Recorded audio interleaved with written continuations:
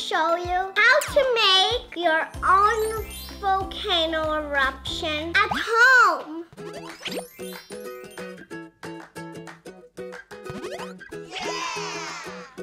Well, first, let's talk about volcano. A volcano is a mountain that sometimes explodes and releases hot lava and gas into air. Cool, right? But don't worry, our experiments much safer and fun. To make our volcano eruption, we're going to need some simple ingredients that you can find at your kitchen. First, we need baking soda, and now vinegar, and some food coloring, and some soap, and some golden glitter. Ew!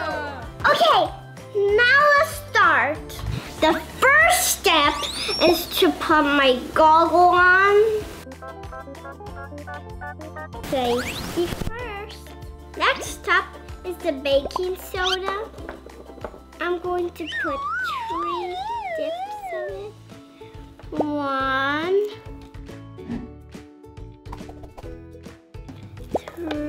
2, 3, 4, 5, 6.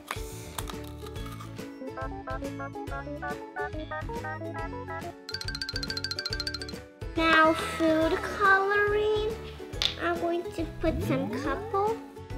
1, 2.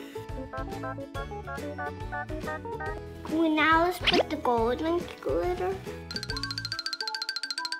And now some vinegar. Let's put the vinegar and watch what happens. Whoa! And now the soap. And now that's it. A big explosion. Wow, I want to do this again. Oh wow, I want to touch it.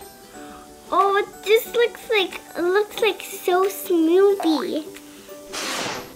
Oh, red, let's play.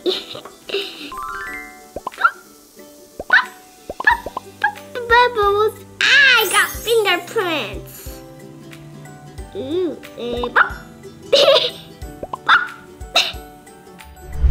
so much fun. What happened?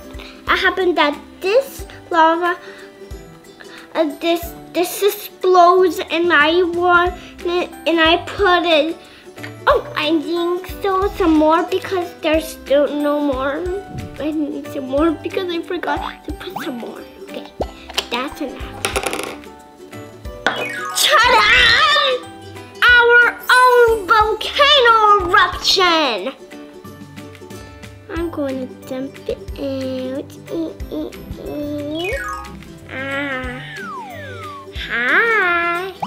It's so fun. Lazy. I'm going to wash my hands. This a minute, guys. Okay, I'm back. My hands are clean. Whoa, wasn't that amazing? Our own volcano eruption at our home.